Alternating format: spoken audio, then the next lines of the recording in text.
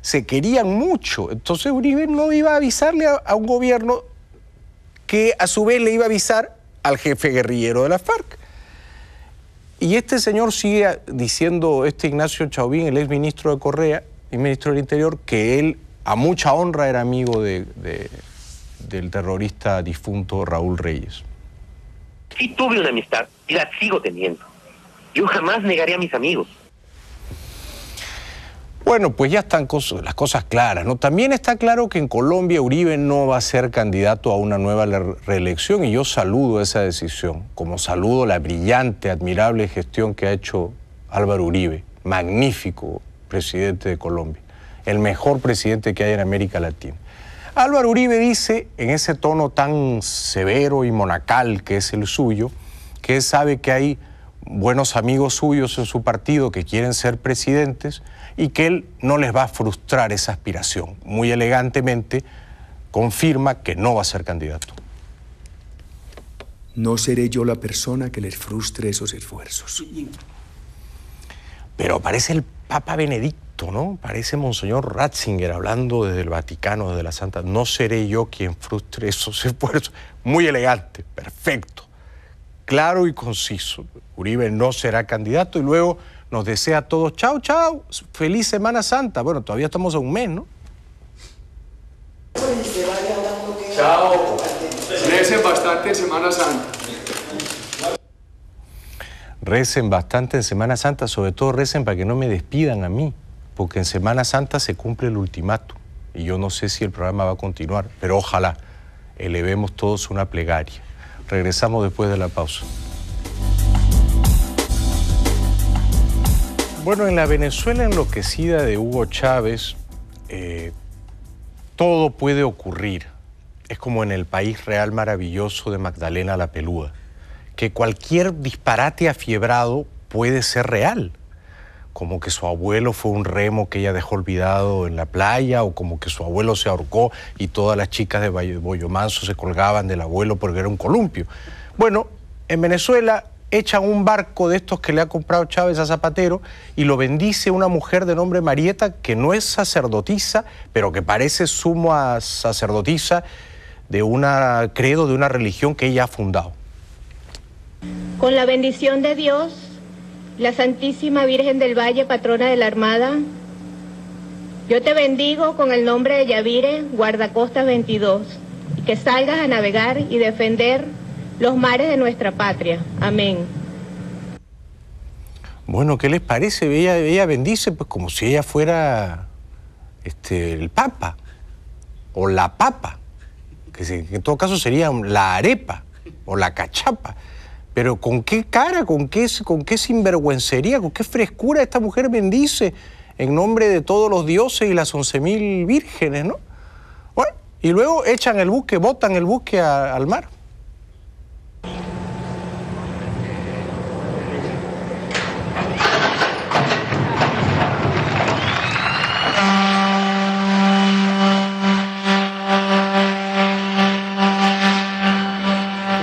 O sea que Chávez ya está fortificándose y preparándose para la guerra. Bueno, ¿se acuerdan de la Chilindrina? ¿Veían El Chavo del Ocho?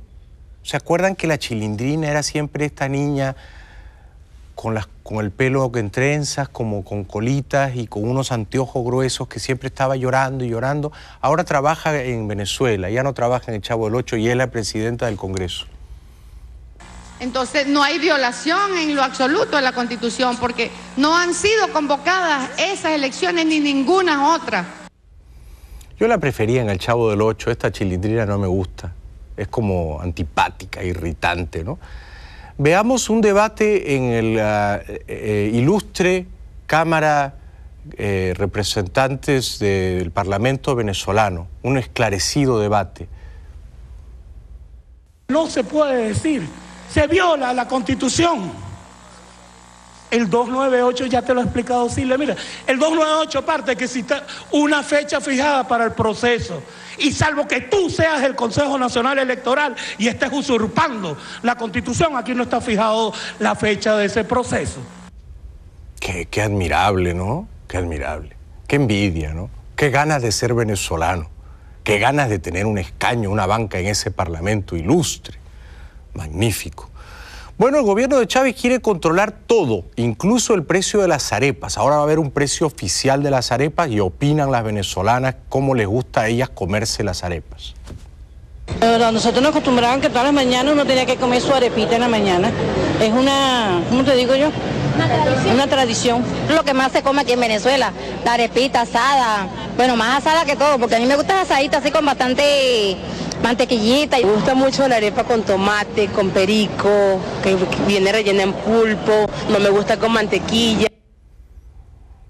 Se nota que les gusta, ¿no? Se nota que han comido algunas arepitas de más, se han empujado alguna, con mantequilla también, yo creo, ¿no?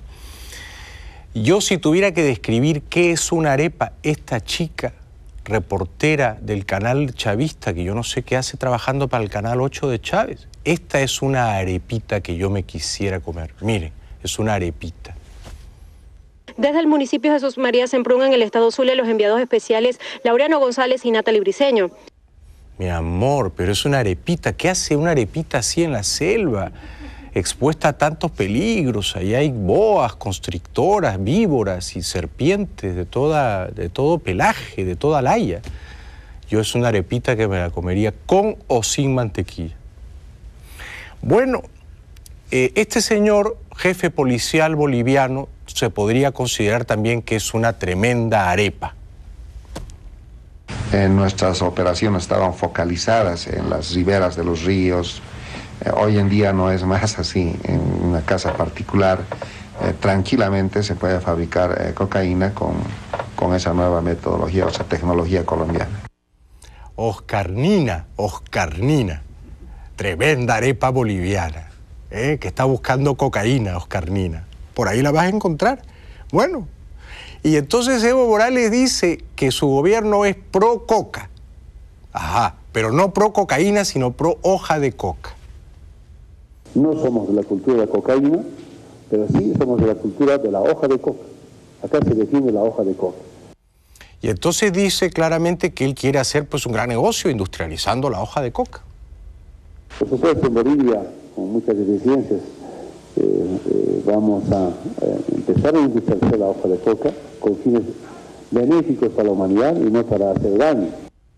Ya, y la mejor prueba de ello es que Evo estuvo en Naciones Unidas y para que no queden dudas de su intención de defender la hoja de coca, sacó la hoja de coca y se puso a masticar la hoja de coca. El consumo de esta hoja de coca viene de hace 3.000 años antes de Cristo, 2.000 años después de Cristo. Y como es posible, podemos terminar, acabar en 25 años el consumo de la hoja de coca, sabiendo que esta hoja de coca no hace daño a la salud humana. La masticación es esta.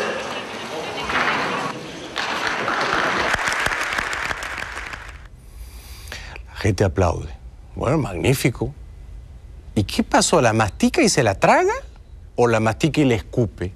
¿O la mastica y se queda como una bola de... No sé, yo no sé, porque nunca he masticado hoja de coca. Me gustaría probar, a ver qué onda, ¿no? El otro día estuve con unos amigos en una isla perdida en las Bahamas. Y porque tengo amigos así, que compran islas en las Bahamas y que me invitan en sus yates.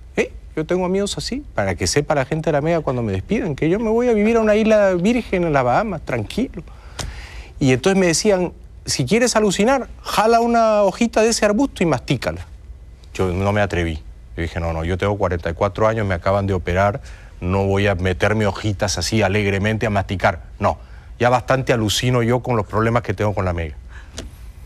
Bueno, pero increíble esto que Evo se ponga a masticar así una hoja de coca, ¿no? Y también dice Evo que otra de sus grandes preocupaciones es este brote epidémico del dengue. Y entonces Evo confiesa que él de dengue mucho no sabe. Desde los primeros días no dimos mucha importancia al dengue. Pensé como cualquier enfermedad pasajera. No soy experto en temas de salud, menos en dengue. Ya, se nota. Menos mal que no lo dice así. Yo en realidad creo que Evo no es experto ni en temas de salud, ni en temas de dengue, ni en ningún tema. Digamos que se puede sintetizar que no es experto en nada. En nada. Tal vez en masticar hoja de coca, Esa es su especialidad, digamos, su maestría, su doctorado. Un doctor en hoja de coca. Bien por él.